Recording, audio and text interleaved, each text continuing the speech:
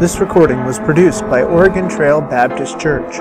If you'd like to get more recordings, or to leave your feedback, please visit us at www.otbchurch.com or write us at P.O. Box 298, Guernsey, Wyoming 82214. We look forward to hearing from you, and we hope that today's recording will not just challenge your thinking, but will transform your life.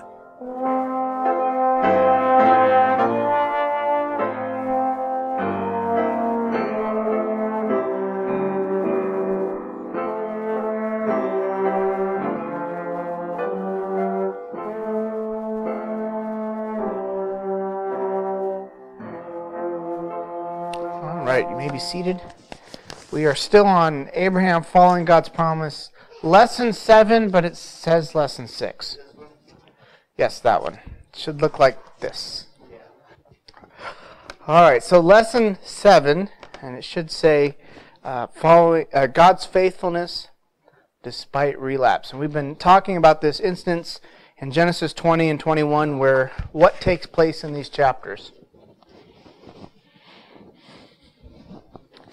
Maybe slow coverage of these is good because it takes us about 3 weeks to cover it and then kind of get the story in our mind by the end. Genesis 20. What happens in Genesis 20?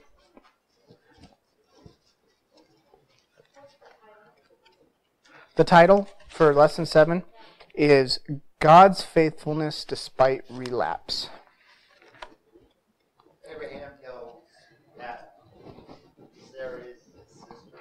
Okay, yeah, Abraham lies about his sister, but what takes place? Why did he lie about his half-sister?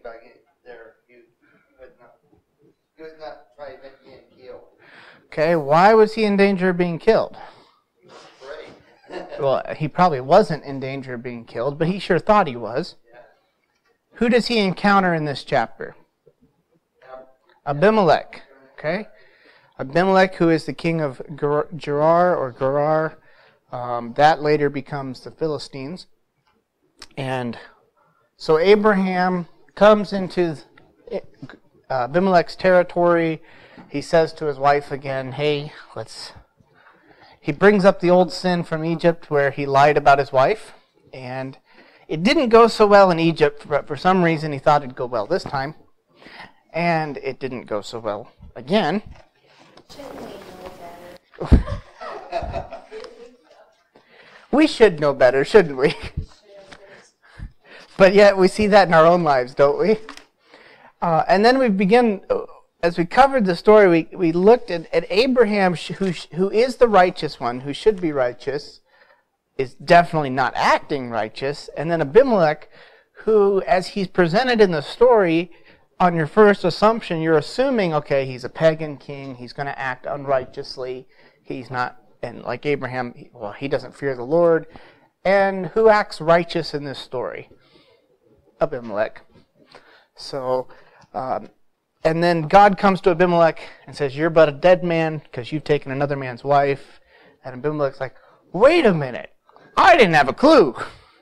And I wouldn't say he argues with God, but he pleads with God based on God is just, and Abimelech, he did not do this deliberately. He was lied to. So he would restore Sarah. We are on page 10, picking up the story today. This is under the heading of a closer look, where we're kind of, after we've gone over the story, we come back and dig into some of the details. We are at page 10E. Abraham justifies his actions. Now, Abimelech at this point has confronted Abraham about the lie, about, hey, why did you tell me this was your sister and not your wife?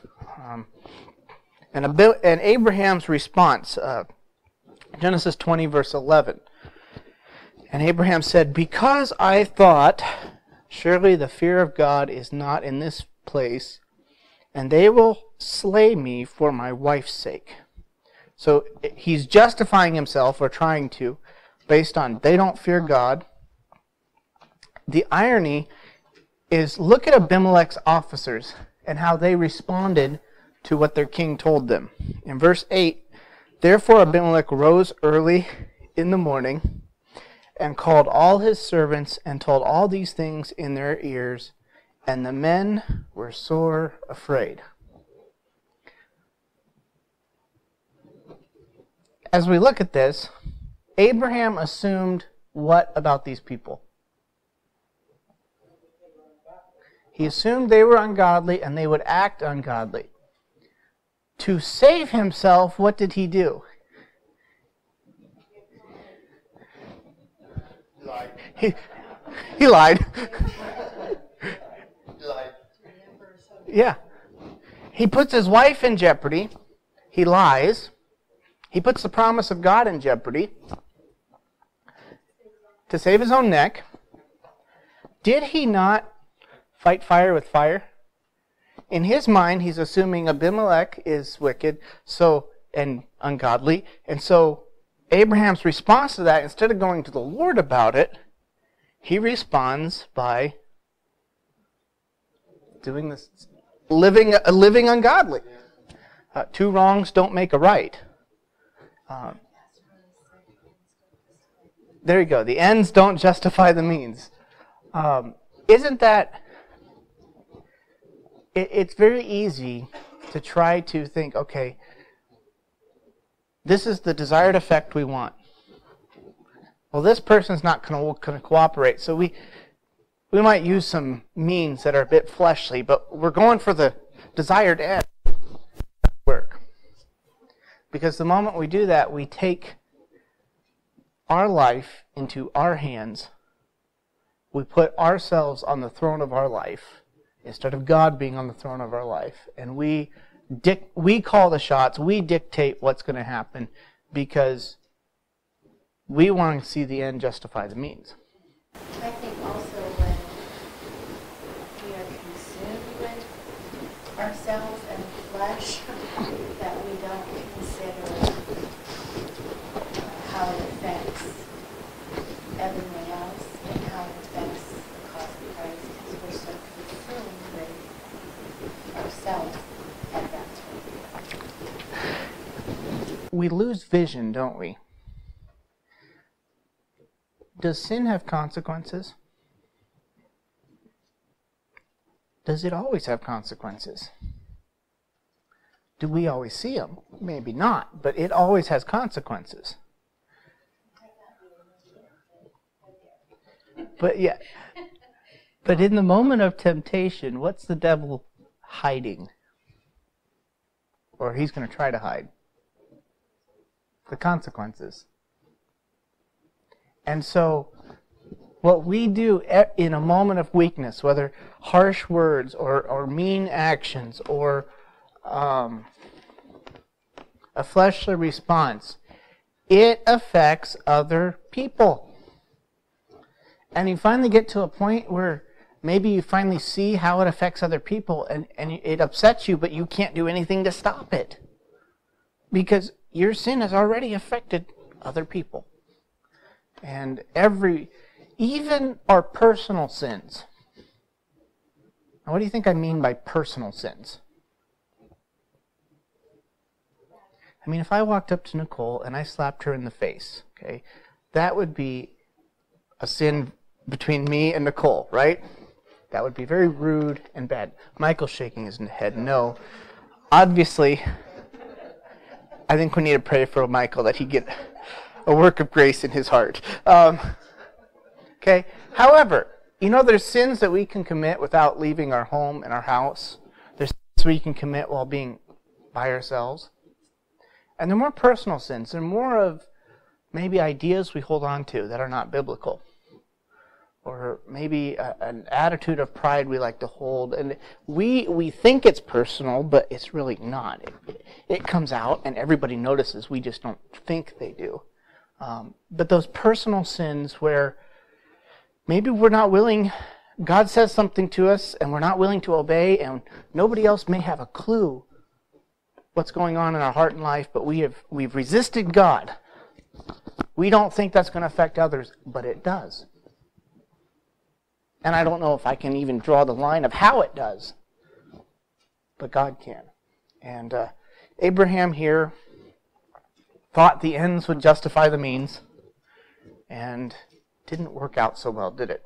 Comments or questions before we keep going here? What's that? Do you have a handout, Dory? Oh, okay. Oh. You want to grab her one? So. Why don't you print 2, babe? Print 3. Print 3. We might end up with more coming in.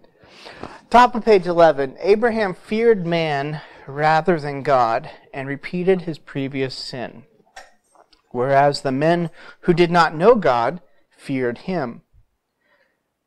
Abimelech and his men obeyed unquestionably after their first encounter with God, and they did so at the earliest possible opportunity.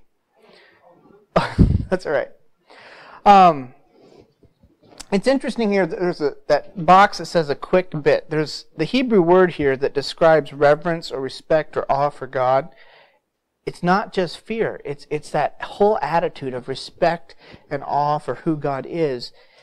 It's recounted here, the middle of the text box, in Genesis 20, verse 8, when Abimelech recounted his interaction with God the night before. He and his court officials responded with reverence and awe. Ironically, Abraham lied because he thought that the men of Gerar did not fear God. This is going to bring back maybe some, I don't want to say a pet peeve, but when our view of God is ever before us, whether you want to call it walking in the Spirit, or whether you want to call it praying without ceasing, when we are constantly in communion with God, we're not going to sin. Now, at any moment, I'm not saying we're never going to sin, okay? At any moment, when we step out of fellowship with God, we step right into sin. And as one preacher put it, you can't love nothing. Either you love God and you serve Him, or you love yourself and Satan's system. Love is not in a vacuum. And so, here, Abraham, he should have been communing with God. He should have been living in awe and respect of who God is. You all know how it is. Oops. Oh, I was yesterday when my phone went off twice, and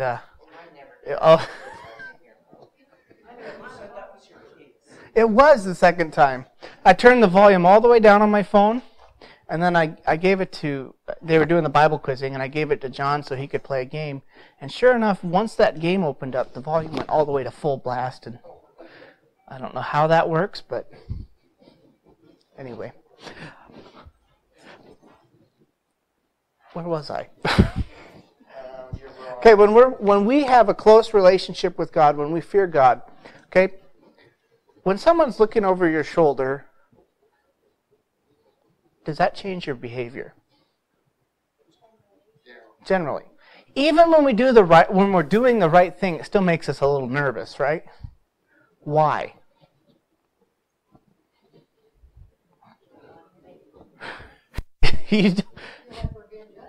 Yeah. You know, we all make enough mistakes, don't we? And half the time when we make a mistake, we can correct it ourselves.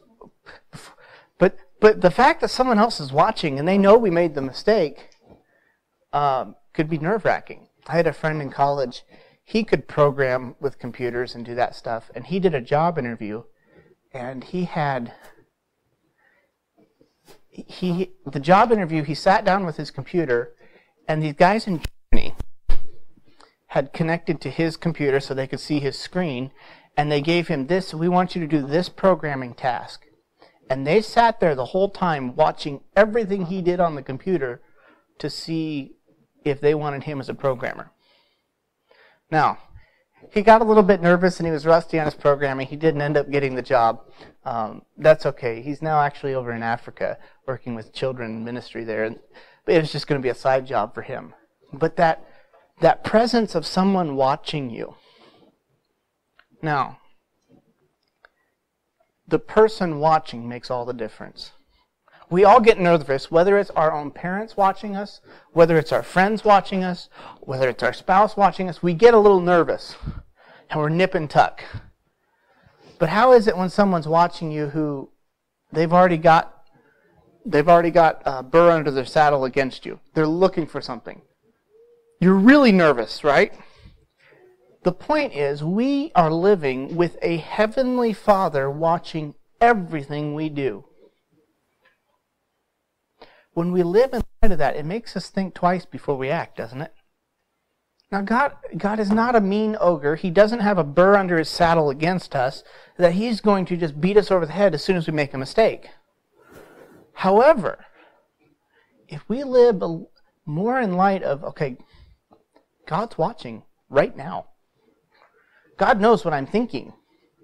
God knows what I'm focusing on.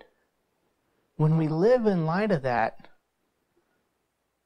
doesn't it seem like it's an awful good deterrent to sin? It should be. But often, because we don't live in light of that, because we're not communing with God, because we would believe that God knows everything we do, but we don't live in light of that, we end up doing what Abraham did. And he was a man just like we are. Well, he was a person just like us, and we all fail on the same front too. Comments or questions before we move on to God's correction here? All right, page 11, God's correction.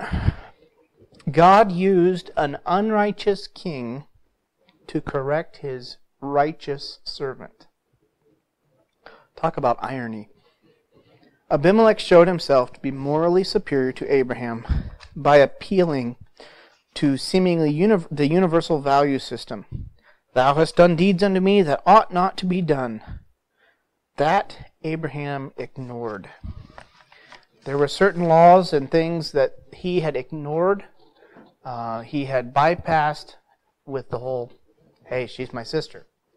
Page 12 at the top, whereas Abimelech offered Abraham offended Abraham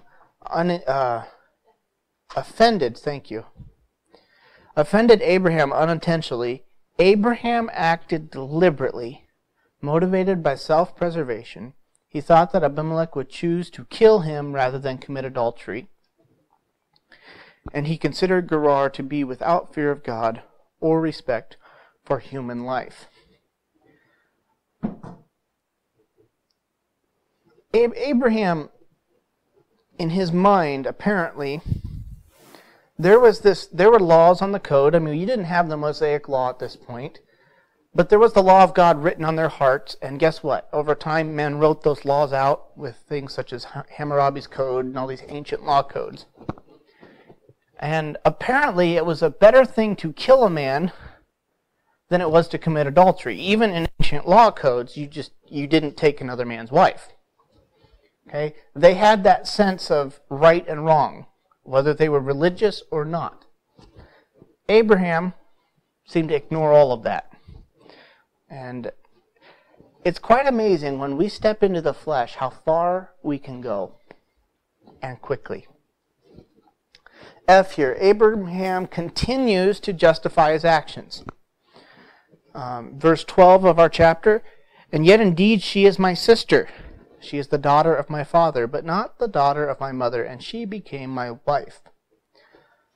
Now this would later be forbidden in the Mosaic Code. Let's go back before Abraham. Who did Cain and Abel marry? They're sisters. And who do you think their kids married? Their sisters or cousins, all right? And who do you think their kids married? Family, all right? That was okay at that point.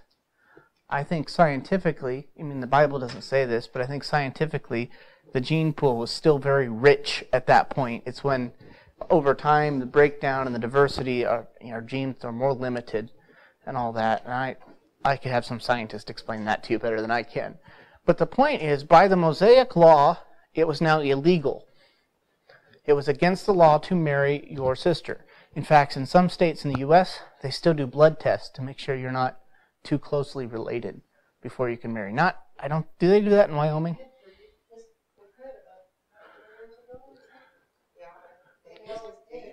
Used to always do it. So, wouldn't it be an awkward thing to find out you're closely related to somebody and you didn't know it? Generally, we know who our family is, so we don't tend to marry our yeah. Two passages here that deal with it is Leviticus 20, verse 17, and Deuteronomy 27, verse 22. And both of those are reiterating, don't get married to your family. Don't have relations with your family. Now, this is all pre-law, and it may not seem significant. This was before the Mosaic Law. But why is this important? As you all scan the handout, trying to find the answer real quick. Why is it important to take note that this was before the law and Abraham had married his half-sister? What's that? He wasn't breaking the law. He wasn't breaking the law. I'm going to add one more thing to this that the Jews taught. What does this prove? Page 13. It proved that Abraham did not keep the Mosaic law as the Jewish rabbis taught. They taught that, now you have to understand the Jews, they're going to elevate the law. Torah, the law to them is the highest, it almost becomes an idol in Jewish theology. They taught that because Abraham walked with God, he kept the law of Moses before it was even given at Mount Sinai. This here proves he didn't. The quote there on page 13 in that darker box, Abraham lived before there was law. Or the Mosaic law would be specific here. How could he have commended himself to God by keeping the law hundreds of years before the law was given? The rabbis answered that Abraham kept the law by anticipation. In fact, Jewish orthodoxy stated that Abraham kept the law, therefore he assured him by an oath that the nations should be blessed in his seed. The point is of this, what are the Jews emphasizing when they're saying that Abraham kept the law before it was given? What button are they really pushing? Well, they didn't really have a law. They didn't have it, but what's the motivation for why they would want to or need to prove that Abraham kept the law before there was a law? Okay, he's one of their famous people, yes. The Pharisees of Christ's day, what were they concerned about? Keeping the law. And they had added to the law. They had a whole burden they had added. The point is, the focus is on works, not on God's grace. In the story of Abraham, we know that Abraham was justified in the sight of God. Period. He was. That came in chapter 15. We're in chapter 20. He's not living like it, is he? But he's still a child of God. The Jews really want to push that point that Abraham kept the law, and when they interpret some of these Old Testament passages, they twist the whole passage to try to make up a whole story, so yeah, he kept the law, it just sounds like he didn't. But it's really hard for him to get around he married his half-sister, which is against the Mosaic law. And then they say, well, he kept the law. The point is, for us in our lives, the law is important. Well, even Old Testament law, it guides us into truth. You know, we're coming up on tourist time where people are going to be coming through Guernsey and Oregon Trail. They want to see the ruts. You know, had most of the pioneers who came across on the Oregon Trail, had they honored the Old Testament laws about sanitation, they probably wouldn't have died of dysentery. But well, that is true too, you know. But there were some things they were doing. It's like, you know, if you followed your Bible a little bit more closely, you'd see, well, that's not a good idea. The same is true of a lot of Old Testament laws that we look at. It's like, yes, they may not be directly impacting my life today, but some of them are the core behind our society. And the law gives us a window into who God is. But the law is not how we please God. We've failed on that, and we have failed on that, and we failed on that because we all sin. We need grace. The quote there at the bottom, the lighter box, how does this apply to me? God deals with you and me based on our known sin. In Psalm 19, the psalmist asks for forgiveness of his known and unknown sins, and certainly it is good to ask for forgiveness of the sins that we unknowingly commit. However, the sins that primarily cause a lack of fellowship with God are the known sins that we harbor and are unwilling to confess. In our lives, if we take the approach of the Jews, what we're going to tend to do is look at the garden of our life. We're going to be constantly picking weeds. We're going to constantly have our nose in the dirt, and you know how it is. You get all of them out today, and what happens tomorrow? They're back. And then you see some people's gardens and the weeds are like this tall, you know. And we can get so caught up in the pulling of weeds from our life that we can lose the joy of gardening.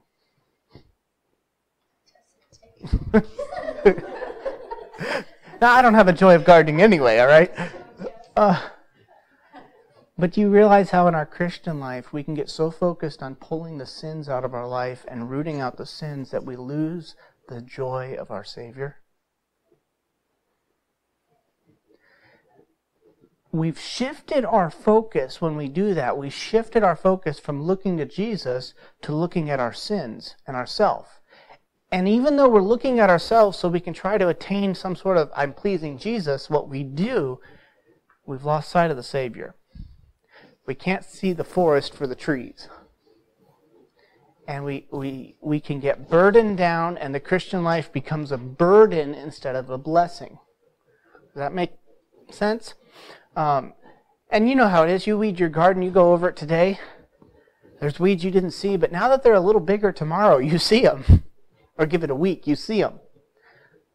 Our life is that way. Today we sit down and we're maybe having our cup of coffee and our Bible, and we're praying with the Lord. And so we say, Lord, is there any sin in our life? And we deal with something. And in a few days or a week, we're doing the same. We're reading our Bible, we're praying, Lord, is there any sin in our life? And He reveals something that's kind of come to the surface that we didn't see yesterday, but now we see today. We can deal with it. But we don't have to beat ourselves over the head because, I didn't confess that yesterday. You weed the garden with what you see, what you know. Are there seeds of little weeds in the garden? You bet. And they're going to come up. But we have to walk with our eyes on Jesus, not on ourselves. And there's a slight shift there because we want to look at ourselves because we think that in looking at ourselves and cleaning ourselves up will please Jesus. But when you lose the heart of it, when you lose sight of the Savior, it's all for nothing. Comments, questions?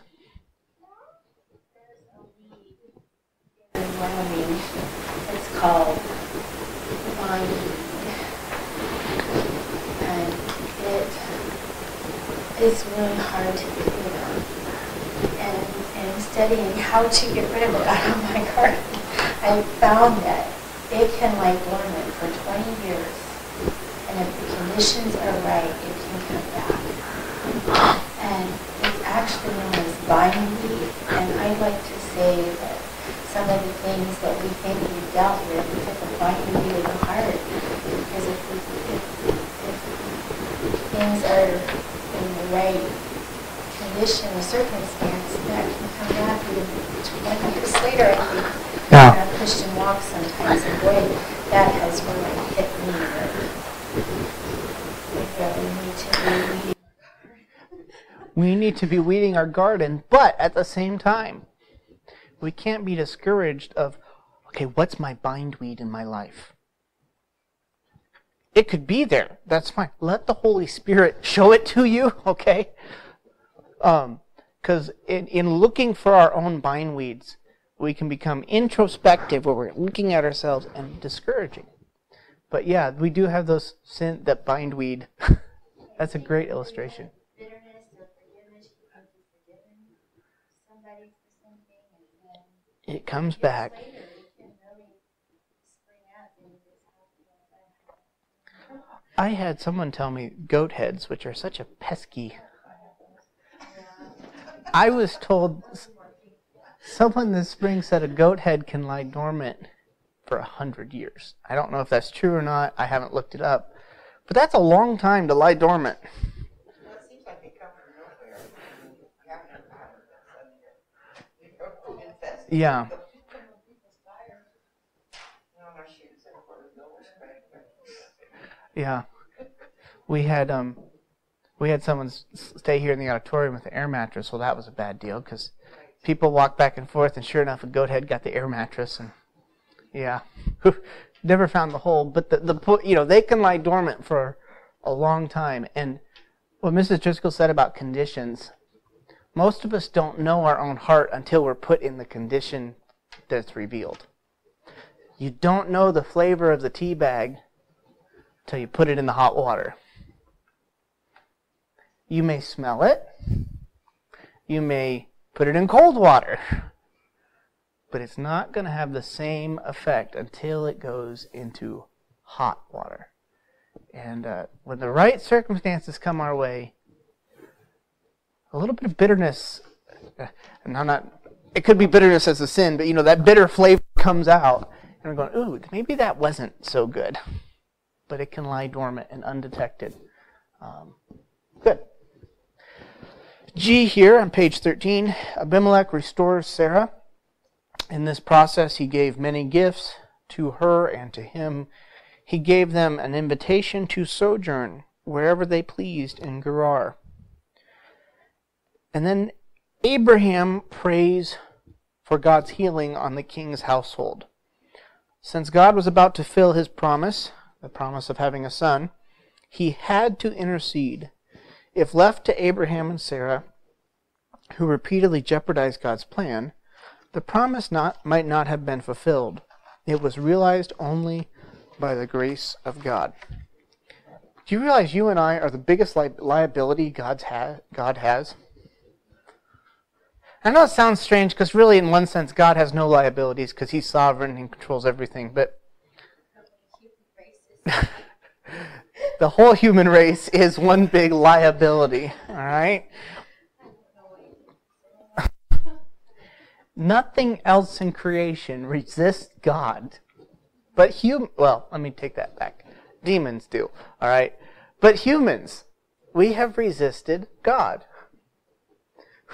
We constantly, even the ones who love God, we blow it.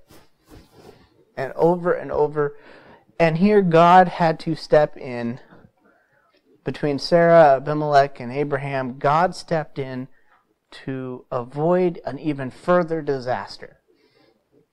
And aren't you glad that even when we blow it, God's there? God can make things to where the consequences quite aren't what they could be. God can put the brakes so the accident that we are creating in our own lives is not what it could be. We have a God who's loving and caring for us, and even when we're doing wrong, he intercedes to keep us from going too far. And I'm thankful God stepped in. God loves us. God loves us. Yes, he does. Abraham and Abimelech, then, they make a covenant one with another. We have to read this. I just have to almost chuckle with this covenant. 21, Genesis 21, verses 20 to 34, 22 to 34. And it came to pass that when Abraham and Phicol, the chief captain of his host, spake with Abimelech, and Phicol, the chief captain of his host, came and spake unto Abraham, saying, God is with thee in all that thou doest. Boy, almost a slap in the face. I mean, they're saying that, but boy, Abraham sure blown it, and God still is working on his behalf. Verse 23, Now therefore swear unto me here by God that thou wilt not deal falsely with me, nor with my son, nor with my son's son, but according to the kindness that I have done unto thee, thou shalt do unto me, and to the land wherein thou hast sojourned. Hey, why don't we be honest with one another, okay? And would you be honest with my kids and their kids, all right? Deal honestly with me. Abraham had not, Abimelech had been honest. Verse 24, And Abraham said, I will swear. And Abraham reproved Abimelech because of a well of water, which Abimelech's servants had violently taken away. And Abimelech said, I want not who hath done this thing, neither didst thou tell me. I'll skip out here. So there's this well that Abraham had, and then the Abimelech's servants were fighting and taking over it. Again, it was another situation. Abimelech was oblivious to what was going on. He didn't know. He was ignorant. I'm not saying he was stupid. He just didn't know. His immediate response was he dealt with the problem. He dealt with it. He gave it back. We should really be like Abimelech in this passage. Abraham didn't know about the well, but when it was brought to his attention, he dealt with it. And he did what was right. He dealt honestly with Abraham, even when Abraham did not deal honestly with Abimelech. And so this covenant that they were going to honor and be honorable and honest with one another was put to the test over a well, which I'd say a dumb well, but I mean, it's not dumb because water is a very source of life and necessary. And so that had taken place. So we close out today, a couple questions. Recall a time in our life, your life, when God's faithfulness contrasted to your faithfulness. What did your experience of God, continued faithfulness, teach you about His character? And how did it inspire you to live, or to be more confident in your faith?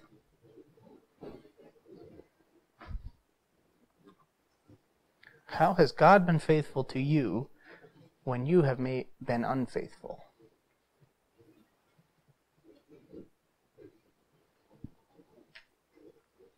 I'm going to pull this is the elephant in the room. We're all still alive, okay? None of us have been struck dead, and we all know we're sinners. We have a faithful God. But what else?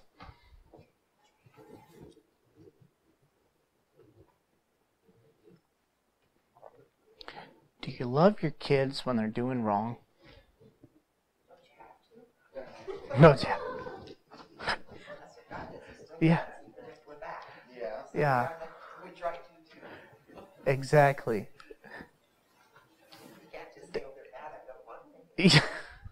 I'm kicking them out. But there's been parents who do that. But isn't that is not how our God behaves, is it? Yeah. This may not apply so closely, but yesterday we were driving home from Cheyenne and somebody had given Andrew a balloon, and bless their heart, they overinflated it so it was really tight. So you give a little kid a tight balloon with no pliability, and it popped in the car. And yeah, it gave us all a heart attack. After the heart attack came the weeping and wailing and gnashing of teeth. Now he had carefully cared for that balloon, and it was a joy and a delight to him, and it was gone. Now, in a puff. That happens in our lives over and over. As daddy, we stopped at Safeway, and they wanted $5 for a balloon. I'm like, no way. So we went to Family Dollar. There were $2 there. I ended up getting two balloons, one for Elizabeth because she wasn't with us. But in doing that, I was also thinking, God is good to us. Could Andrew have been more careful with the balloon? Probably. All right? Yeah. I wasn't driving, so that... But the reality is, God still cares for us. And even sometimes in the most trivial things, when we blow it, when we're not as careful with the balloon as we should be. Second question, how does Abraham's sojourning serve as a means of understanding our own walk of faith?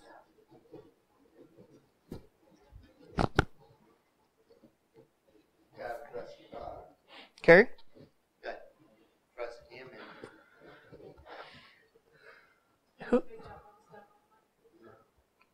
Who here can say that you know more about God today than you did 20 years ago? Okay? Right? We're all in a growth process, aren't we? It's a sojourning of faith. And we can, in some ways, I guess we can accelerate it by responding quickly to God. And we can stunt it by not responding to God. But we're all on a journey of faith. And the more we know of who God is, encourages us to live in light of that. And so often we're tempted not to. So we'll end here for today, and next week we'll pick up with point 4 throughout the Bible. Let me make a note of that. Throughout the Bible. Comments or questions before we close? No, good point. No Sunday school next week. So in 2 weeks we will pick up here.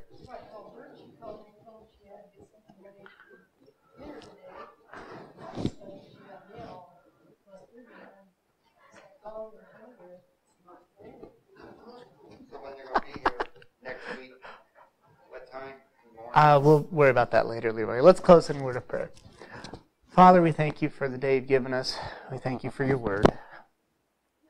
And Lord, we so readily identify with Abraham. We see our own sin and our own failure. Lord, this week, would you help us to keep our eyes fixed on you? Would we live in light of that? Would we live in light of our communion with you? Lord, would every thought and imagination of our heart be continually given over to you? We ask that you bless the service to follow. Would you meet with us in your Son's name? Amen.